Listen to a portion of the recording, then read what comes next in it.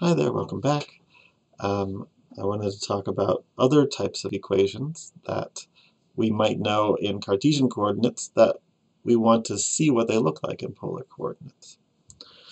All right, so we just talked about equations like y equals mx and about equations that look like x squared plus y squared is equal to constant squared. What I'd like to do now is I'd like to say, well, what does an equation that looks like y equals y equals a constant look like? What does an equation that is x is equal to a constant look like? And so these are two other nice equations. So y equals a constant we know is a horizontal line. And now we'd like to write this as an equation in terms of r and theta. Now, in this situation, and in the other situations we're going to deal with, if we have an equation that has x's and y's in it, what we can do is we can take these two equations with x's and y's and substitute them.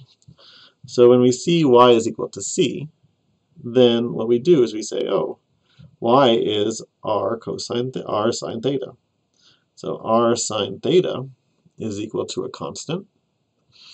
And then when we're going to write equations, polar equations, we're always going to write r as a function of theta. So what I'm going to do is I'm going to divide by sine of theta. So that's c over sine of theta.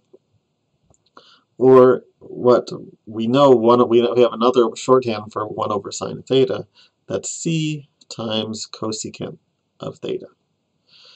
So if you're given an equation where it's y is equal to a constant, that's the same as r is equal to c, that same constant, times cosecant of theta.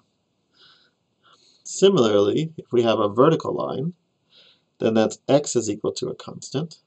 And so that's r cosine of theta is equal to that constant. So what we get is r is equal to c over cosine of theta, which is c times secant of theta. So equations that look like c cosecant theta or c secant of theta are horizontal or vertical lines. Let me give you an ugly one, right? If let's say we had y is equal to mx plus b. Well, in that case, we have to use both of our two equations.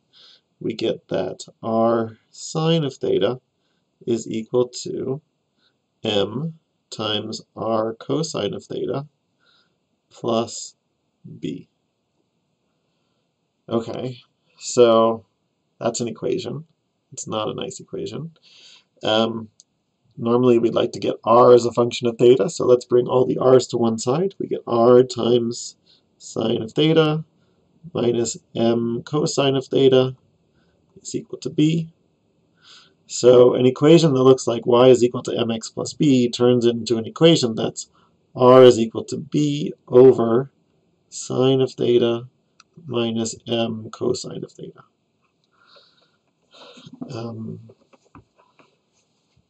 That's telling us that if we have an equation like y equals mx plus b, it's probably going to be easier to leave it in Cartesian coordinates. But if we really, really, really needed to put it into polar coordinates, this is what that equation would look like.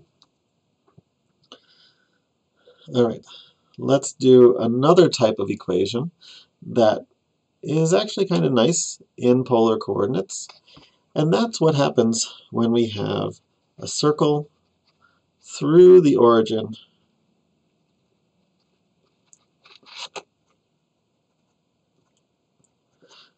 but it's centered on an axis.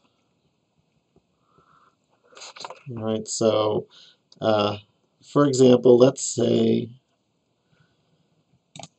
that we have a center, the circle is centered at a comma 0, and it goes through the origin. All right, so we know the Cartesian equation for this. It's x minus a squared plus y minus 0 squared is equal to some radius squared. right? And actually, what is the radius? The radius is the same as the point A, so we can write that as a squared. So we want to take this, we want to write this equation in polar coordinates. So what we'll do is we will simplify, we'll expand and see what simplifies. What do we get? We get x squared minus 2ax plus a squared plus y squared is equal to a squared. All right, so a squared and a squared, we subtract a squared from both sides. Those go away.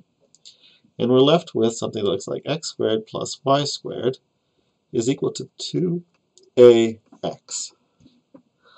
All right, so now we use our equations. When we see x squared plus y squared, we think, hey, that's just r squared. And when we see an x by itself, we think, hey, that's r cosine of theta. So this is 2a times r cosine of theta. Hey, look, we could now divide by r, and we get r is equal to 2a cosine of theta. So what does that mean? That means if we are given an equation, a polar equation that looks like r is equal to 8 cosine of theta, then that is a circle centered at 4, 0 with radius 4. Great. Similarly, we could do this with a circle that's centered on the y-axis. So if we get the x minus, x, so this is maybe b comma 0 comma b, then we get that x squared plus y minus b squared is equal to b squared. When we simplify this, x squared plus y squared minus 2yb plus b squared equals b squared, we get that r squared is equal to 2b sine of theta. Oops, not r squared. That r is equal to 2b sine of theta. So, when you see an equation where you have r, so if we had the equation r is equal to sine of theta, then what that is, it's a circle centered at 1/2, or 0 comma 1/2,